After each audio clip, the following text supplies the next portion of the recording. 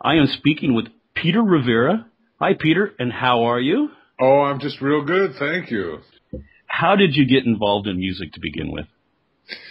When I was 10 years old, a guy came knocking at the front door, and he was selling music lessons for a place called Meet Mr. Callahan. And he talked his way into the house to test my parents' kids to see if we had had a musical ability. And he sang two notes, one real high, one real low, and he said, "Is the second note lower or higher than the first?" I went, "Well, it's lower." And he turned to my mother and he goes, "Your son shows a remarkable aptitude for music." So it was oh, my little darling's going to play an instrument. And this place had mostly, I think 99% of the students were all accordion players. Well, and this is Detroit, right? This is Detroit. Meet Mr. Callahan's, yeah. And so I went there and we talked about what to play, and I went, "I don't know what I want to play. I don't know if I want to play anything." And my dad had taught me how to play spoons when I was 5 years old, and I did a show in a big auditorium playing the spoons to a song called "If You Knew Susie." Well, little 5-year-old kid, I mean, who doesn't like that? So here it was 5 years later, he's selling. I says, "Well, why not the drums?" And they said, "Okay, the drums." So my lesson started the next week, half-hour lesson once a week. The lesson was $3. And I went in, my dad took me, and, I just drumsticks on a rubber pad. Yeah. That's what it was. And I took 3 lessons and quit. Cause the guy was he was from Europe and he had broken English, and he was trying to teach me the absolute proper way. And the minute I did anything that was on my own, he'd come down on me, and I thought, this is baloney. I don't want to bother with this. So I quit, and then, got a snare drum. That's all we could afford at the time. And I would sit in the basement and play to my dad's 78 RPM records. And then I had a paper route, and I managed to talk my folks into getting me a set of drums, and I would play those drums to those 78 RPM records to Glenn Miller and Benny Goodman and Stan Kenton. And then I finally bought a record by Little Richard called Tutti Frutti. Mm-hmm. And then I bought Blue Suede Shoes by Carl Perkins. And just those are the only 2 records I own, and I played them over and over and over. And I just played in the basement. I'm 12, 13. Then I joined up with 2 guys in school who both played guitars. There were the 3 of us. We called ourselves the Sultans. Uh-huh. We thought we were all that and a bag of chips till we were about 16 years old. And then this band that had already... It's a neighborhood band, but they had graduated from high school already. So they were older. They saw me playing at a church social with the Sultans, and they approached me and asked me to join their band. And this was big time. So, I mean, they had 4 shows a year. Yeah. Which was big time. So I joined them, and we began rehearsing in the basement, 3-4 days a week.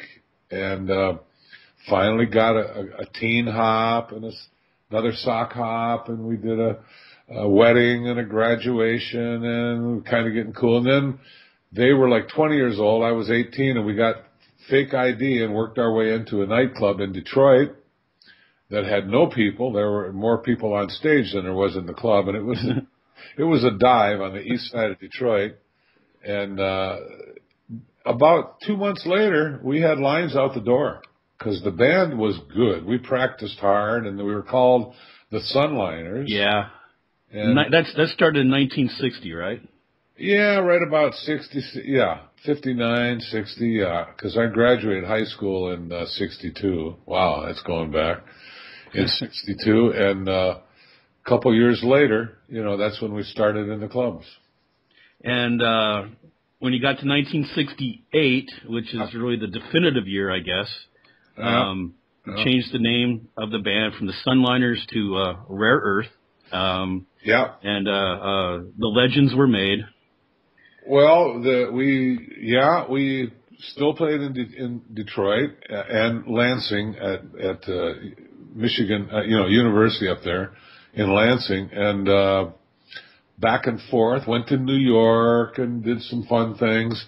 And we got really big in Detroit. We got to be like the top club band. Mm-hmm. And it was only a natural occurrence that somebody from Motown eventually would get wind of us. You guys weren't the first white band that was signed by Motown. Actually, the Rustics were signed before you, but they really didn't do so well.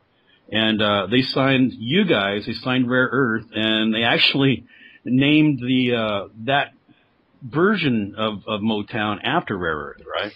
Yeah, Motown was primarily a black record company, and as everybody knows, and the couple of people in administration were trying to convince Berry Gordy that this new world of rock and FM radio and college radio and all the English acts, that it was a big market for that, and they were not in on it. So they decided to come up with a new label and put about 5 or 6 acts on the label and launch this whole new label to the industry. And they wanted a name for it, and we were already Rare Earth. We said, well, why don't you call it Rare Earth Records? And so they decided to do that. And they bought 4 or 5 masters from England, the Pretty Things and a couple others, and came out with the label Rare Earth. And we were on that first set of releases. We kind of hit it. The other groups really didn't. As far as the Rustics go, if I'm not mistaken, the Rustics was put together by a couple of the staff Motown writers and producers and arrangers. But we were the first white band that was a band on our own that was brought into the company. Okay, and you had, from 1970 to 71, you guys tore it up. Get Ready was peaked at number 4 on Billboard's Hot 100. Yeah, when we came a second album, we came with Born to Wander, and then we had Losing You off the second album. Mm-hmm.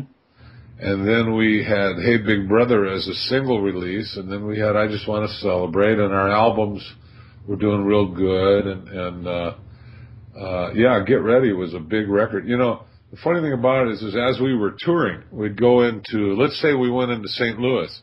In the St. Louis record charts, we were number 1. Yeah. In the Omaha charts, we were number 2. And then in somewhere in Nebraska, like Denver, would be number 1. So we were 1 and 2, 1 and 2, 1 and 2. But at the same time, Billboard, we were number 4. We could never figure that out. And I think evidently St. Louis doesn't count in Billboard, right? Well, I don't know. I think what it has to do with is that some companies, I won't say who, they might not want you to know that your ranking is actually higher because you might be a little more careful about what kind of royalties they're paying you. I see. I mean, I'm just saying. Yeah, in 71, I Just Want to Celebrate came out. It peaked at number 7. Hey Big Brother, that peaked at number 19. Yeah. After the success, and with Motown, Motown decided to move to California. And you guys pretty much moved with them. Yeah, although we didn't want to, but I mean, it was like on Tuesday, Motown's in Detroit, and on Wednesday they were gone. I mean, it was just crazy. And so our manager, convinced us all to move out there. Some of us didn't want to because, music is a funny thing. It can be reflective of where you live as to what kind of attitude is conveyed in the music. Mm-hmm. I believe that. And a couple guys believe that by going to L.A., we might, be changing horses when we shouldn't be. And it proved out to be somewhat true because there's a lot of distractions when you go out to the beautiful, sunny Los Angeles, Hollywood. Yeah. And in Detroit, when you had your winter times, well, the only thing you wanted to do was stay in the rehearsal hall and work and learn and all that. And then out to L.A., here comes the palm trees and all kinds of diversions. But Motown did move out there. We went out there, never had too much to do with their offices anymore because they were up in a high-rise. We just went mainly to the Motown studios and then home and then on the road for shows. In 1974, the group basically broke up. And you, with Ursel and Baird, you formed Hub. Yes. And you recorded 2 albums for Capitol Records. Yeah. Unfortunately, in 1975, Baird was killed in a boating accident, which correct. really kind of that was it for Hub. That was it. Yeah, it was really it for Hub before that, because what happened was Barney Ailes had called us back into Motown. Tom Baird was a producer of Rare Earth. He's the one that produced Celebrate, Hey Big Brother. He wrote Born to Wander, and he was like another member. Right. So when I left Rare Earth, I called Tom, and of course Mike left too. We put the Hub thing together, and we went into Motown. We were recording this album, and all of a sudden it was announced that Barney Ailes, the president of Motown, was going to be leaving Motown. And he formed Prodigal Records. Right. Yeah. But on the Hub albums, he called his friend Al Corey over at Capitol, and he dished us off to Al Corey. So Al respected our contract. So we went over there, and we completed the 2 albums. And just on the completion of the second album, it was announced that Al Corey was leaving Capitol. And the person that took over, I can't remember his name right now. It's a name I want to forget because of what he said to me. But we went over to Capitol, and after Al Corey left, he come up to me and he says, "I never liked Rare Earth. I don't think I ever will like Rare Earth. I'm going to release these albums because contractually I have to. But don't expect any promotion, guys." Wow. How about that? Wow. So talk about the big diss. Yeah. I mean, that was really something. So the Hub albums never had a chance. That's what I was saying. And then Barney, I think, went back to Motown and asked us back in there on Prodigal, and we got Rare Earth back together and took a stab at an album with James Carmichael producing. And not too much happened with that because it was not a Rare Earth sound anymore. You know, the way we got our sound before and hits before was the 6 of us worked really hard and got these grooves going on, and we were kind of tight. And we got to a point where our albums were becoming more sterile produced. Different producers taking different shots at us, trying to take us somewhere else and put us into something different. And we had lost our unity by then, so we were easily led away into these other production techniques and things, and it just didn't work. In '77, you guys assembled again with producer John Ryan. Yeah. And you began work on 2 new albums, and the band together in Grand Slam, both released in '78.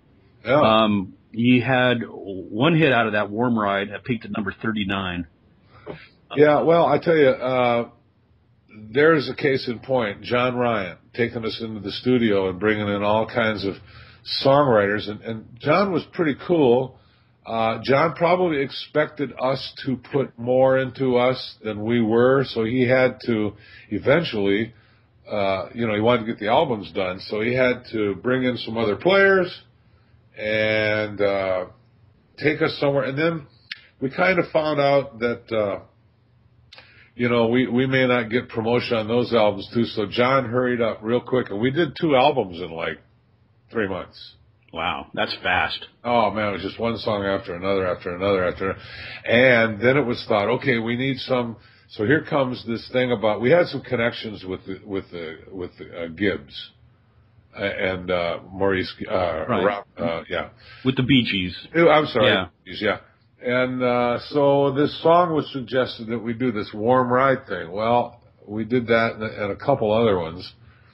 And I guess Barney and the guys, they liked that Warm Ride. But it was amazing to me how Warm Ride came out and went right to number 40. I never thought that it was going to be a hit record for us. I thought it sounded a little too much like the Bee Gees were our background singers.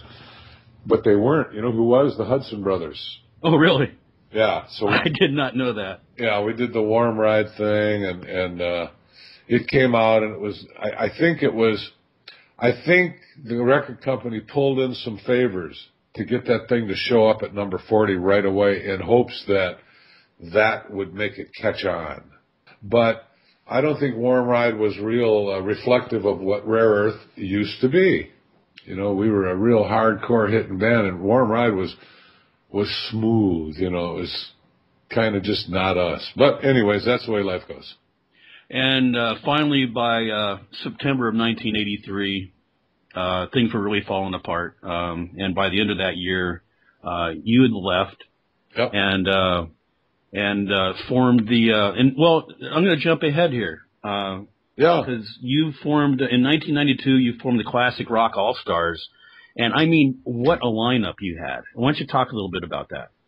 Well, Mike Panera, who had Ride Captain Ride with Blues Image, he had left them and gone on to play with Iron Butterfly in Inagata-Davida. Mm-hmm. And so he was doing things. And Jerry Corbetta, who was the piano player and singer of Sugarloaf, Green Eyed Lady was one of his big ones. Don't Call Us, We'll Call You. Right. They were on a tour called the 30 Years of Rock, and they had enough of that bus ride. So they left that, and they talked it over, called me, and we went and had a coffee and said, hey, what about having a band where we do Ride Captain Ride and Get Ready and Green Eyed Lady, and we'll get a bass player, and so we did, and we did a couple of shows that were kind of fun, and then a couple more. Pretty soon, we said, hey, we got calls coming in. So we got an agent going on, and we started in 1992, and we just quit last year. So it went 17 years. Wow. And we played, for years it was great. We'd play 70, 80 shows a year. Everybody was coming home, paying all their bills and having a little bit of pocket money left over. So it was a good thing. We had a lot of fun. Played a lot of places, and it went along just great until about 2006. And when that economy crunch came, mm-hmm. the shows started, diminishing in the amount of shows. And then money got tighter, and things got a little tougher. And so we were still hanging in there till 2010, and our bass player at the time left the band. He actually passed away, and we got a replacement for him, and we continued in 2010, and things were pretty cool. There wasn't a lot of shows, but we were still having fun. And then all of a sudden, Jerry, bless his heart, was diagnosed with dementia, and he had to pull out. Yeah. And the bass player that we were using could not commit solely to us because he lived in Detroit. He had to work lots of other places because we didn't have enough shows for him to make his year, if you know what I mean. Yeah, I do. So now that left Mike and I, and, there comes a time when you have something for like 17 years. I just thought it over, and I said, I don't want to redo the All-Stars because we're trying to redo the same name in a down economy, and it's been a long time, and we've played all the venues. I got to do something else. If I'm in the twilight of my career, and there's a lot less in front of me than there is behind me, and so I wanted to, not from an ego standpoint, but I just wanted to be able to do things that I've always wanted to do musically, and that is, just writing songs. And years ago in the 90s, I moved out of LA and I went up to a city called Coeur d'Alene, Idaho. I raised my kids till 2003. While I was there, I used to drive into Spokane, 30 miles away. I'd drive in, and I got in with this company, and I did a lot of commercials and singing. Mm-hmm. Well, as a result of doing that for a few years, I met a lot of players, really nice guys, really good players. So when we went back in 2003, it was just in 2009, 6 years later, our kids were gone, and I told my wife, we both decided we wanted to move. Right. Where are we going to go? I said, well, why don't we go up to Spokane? And this was happening right at the time Jerry had gotten. So we moved up to Spokane in 2009. Jerry had to pull out in late 2009. And that was it for the Classic Rock All-Stars, and I'm up here, and I've reacquainted with all the musicians up here. I have a little studio in my house. We write together. I've recorded an album with them. I've got 10 or 11 songs now on CD Baby, brand new songs that I wrote them all, and the guys come over here and we record, and we do all this good stuff. And I do shows with, Joe Brash, the guitar player, who's phenomenal. This guy does 50, 60 guitar students every week. He's the guy. We did a thing for the food bank in Spokane. We stood on the corner. We sang songs. Danny played keyboards, and Danny's a professor, Danny McCullum, professor of keyboards at the university here. And so the three of us did this food bank on the corner and raised money to give to the food bank. But we had so much fun doing it. I said, hey, man, let's work on this a little bit. So we took all the Rivera songs and revamped them, unplugged. Yeah. And I went out and I did some shows and got standing ovations. And I went, oh, wow, this is really fun. So my focus now is on the songwriting, my 3-piece unplugged, but I do have a band that I call Celebrate, and that's a full-blown 8-piece band with 3 girl singers and percussion. It's a great show, but in this economy, kind of tough to sell it. We do get corporate shows. We've been to some pretty exotic places with the big band. But the little band, the unplugged thing, we travel around, do shows with that, so that's what I'm doing currently. When did you come out with the album Being There Doing This? That was only came out like January, February. And the song, Get Ready's on there. You've got a lot of your classics that are on there. Get Ready, Ma, In Bed, What I Say, but Tobacco Road. It's all done unplugged. And that In Bed was a song that Rare Earth did on our first album. Right. But we did it kind of in a rocky way. Mm-hmm. And the way we did it on this unplugged, we do it in a really kind of a mellow, intimate kind of a semi-jazz way. It's kind of cool. And so I did all the hits, and I revamped some songs that I feel we undershot or overshot on some early albums. And with the abilities of Joe Brash on guitar and Danny McCullum on keyboards, they present the music in a whole new light. It's a real sophisticated kind of a feel, and these guys are outstanding. So I said, man, let's go do an album. So we did an album in 3 days, man. Wow. Yeah, we did that. And then I got Russ Tarana to fly in from Monterey. He's the retired guy. He's got 91 gold singles. He was the mixing and mastering engineer at Motown for all those, 150 years.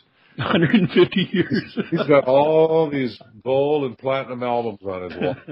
So he came in. He's an old buddy. He was in the Sunliners when they hired me when I was 17 years old.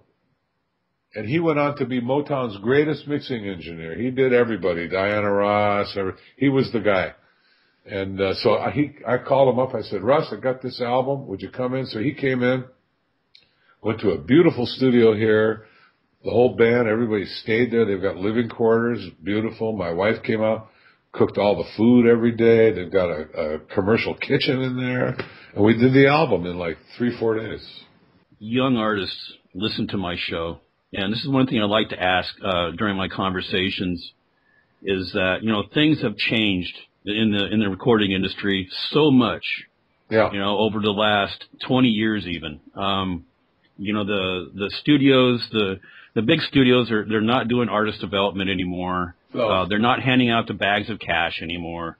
Well, they are if you're 16-year-old with a great body and you're female. Yeah. But my question to you is what kind for a young artist that's out there trying to get his or herself noticed, they're practicing their craft, they're mastering their craft, and they want to get their music out there and heard, and to get folks to listen to it. What would your advice be to them? Wow, what a question. My advice would be that it's such a big world out there that you got to stay real true to yourself and do your thing. Unless you're in a band, then you have to collectively decide what is our thing. But if a guy is by himself or a girl's by themselves and they write their own songs and they sing them, they got to stay true to themselves, practice, listen to records, listen to the big stars, listen to how they sing, how they breathe, how they express, and also be honest enough with yourself to know that every song you write is not going to be phenomenal, and just keep on going. There are things that are happening now out there where you can broadcast yourself from your own laptop over the internet, and you can announce that broadcast to all of your social network feeds, your Twitters, your Facebooks, and that's the way the world's going now. And this first platform that's out there, and I don't own it. I sure wish I did. It's called Stageit. Right. STAGEIT.com. And virtually anyone can go on there from their living room, their bedroom, their studio, a concert hall, anywhere, all over the world, at any time, and set up a show that they do. It doesn't cost them a dime. And as a matter of fact, through their social networks, they can invite all these people to come watch their show, and these people buy little tokens. They only have to spend $5, and you get 50 tokens, and you can spend those tokens anywhere you want. So let's say that you come to that stage and you see Peter Rivera on there, and I'm going to do a show, as I am tonight at 7 o'clock. It'll be a 35-minute show. You can pay whatever you want to pay. You want to pay me 10 tokens? That's $1. You want to pay of your 50. Now you got 40 left in your bank. You can go see somebody else. Well, this is going to be revolutionary, I believe, because it's going to allow anybody to go out there and do their 20, 30-minute show, and that's called exposure. And put your songs on YouTube. Just sit there with your guitar, film it, stick it on YouTube, because the idea now is there isn't any more plastic. There isn't any more vinyl discs. There's not, CDs anymore. It's all downloads. It's all going to be in the airwaves, the internet. That's where it is. So get in there and just stick yourself in there wherever you can and practice, practice, practice. If you could change anything, during the course of your career with Rare Earth or currently whatever, what would you do different? I'll tell you what I would have done. I'm at much fault as anybody is for the demise of our band. I wish that I would have been able to take my pride and just bury it somewhere and sacrifice more to help the band come together by being vulnerable and sincere and without pride and all that. Because I'll be honest with you, I got my dandruff up too. And and the main thing I would change is I would kind of make a pledge with the band to trust each other and stay together, because what happened was, and I think it's what happens with a lot of groups. Here you are, you're a group. You're in a city, you practice, you're tight, you're all together, all for one for all, You're like a team. When you get some popularity going on, everybody starts developing their own little circle of friends. And these friends are going, Bill, you're really the guy in the band. And over here, this little group is going, Chuck, you're really the guy in the band. And so we all let these outside people in, and they're well-meaning people. They're just fans, too, and friends. But all of a sudden, you start developing the egos, the jealousy, and you start going, well, hey, he's getting a lot more attention than I am, and what the heck, I'm in the band, too. And here comes a little bit of an argument, a little bit of a standoff. It's kind of like how a divorce starts in a marriage, Yeah. And you gotta treat it like a marriage. If you're in a band, you've got to forgive and realize that the other person has got faults. You got to overlook them. You can't dwell on them, because it'll break you up for sure. That's what it does to everybody. And that's the only advice I can give, is that I wish I would have worked harder at keeping that together, because we had a good thing. And like I said, it was all of our faults, and mainly the drugs didn't help it at all. There was the times you were out there and you wanted more excitement and you looked for more, excitement. So you went for it. And For my listeners that want to find out more about you and your music, where should they go? Well, my website is peterrivera.com. That's my website. My music is is on CD Baby under Peter Rivera, all my new stuff, all the rarer stuff, for years, and even some of my new, shows are all on YouTube. I mean, you type in Peter Rivera, there'll be a 4-page menu there. So, cool. And then you can email me through my webpage if you got certain things you want to ask. I'd be glad to answer it. And I plan on, over the next few months, getting into a position where I'm broadcasting an awful lot on the internet and take questions and everything. I got some ideas so that I can. And you know what? At this stage of my life, I'm like a new artist now. I mean, everybody goes, "Hey, Pete, we remember that old stuff and we love that, but where are you now?" Some kids might feel like they've got a couple of strikes against them. I feel like I got 2.98 strike against me because not only have I did it years ago, but I'm older now and wiser. I don't know. Am I wiser? I don't know, but I'm a lot older, and that isn't real. That's a strike. Seriously, I mean, who wants to hear about? This old guy's got new songs out there. But you see, I believe it in my heart. I believe, and I hope I never stop believing, that I got something in here, right, that you're gonna like, and I got to keep believing that. Hey, thank you very much, Peter. You bet. My pleasure. It's been a real pleasure having you on my show. Okay, well, great. An absolute honor. Well, thank you very much. Anytime.